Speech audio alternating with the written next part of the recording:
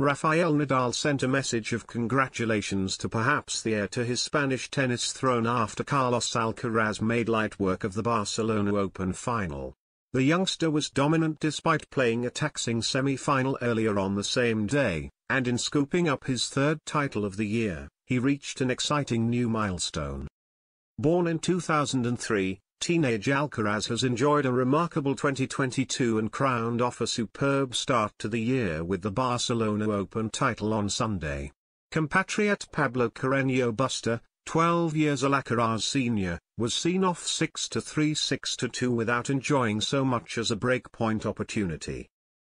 The youngster's triumph looks even more impressive considering he played a mammoth semi-final earlier in the day, having taken almost 4 hours to squeeze past Australian Alex de Minaur. A nap between the clashes was supposedly enough to see Alcaraz gear up for the final. With the resounding victory, the 18-year-old broke into the world's top 10 for the first time. Comparisons to Nadal are growing louder and louder, and the 21-time Grand Slam winner was quick to pass on a message of congratulations.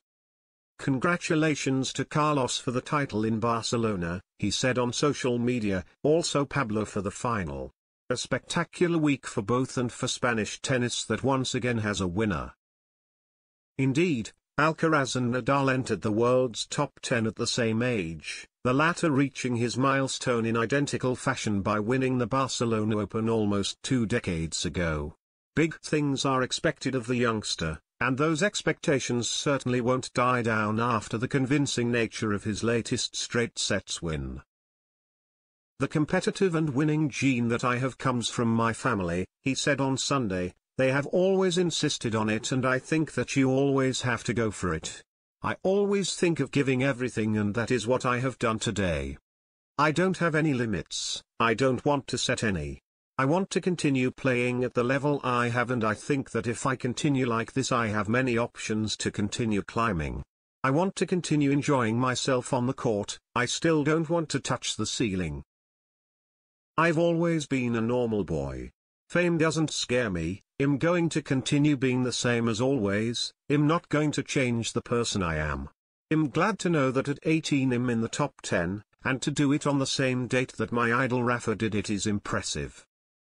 The compatriots have met twice before, with Nadal emerging victorious on both occasions. The most recent showdown was at Indian Wells last month, when the experienced 35-year-old won in 3 sets before being beaten in the final by Taylor Fritz. Nadal struggled through that final with a rib injury that has consigned him to the sidelines ever since.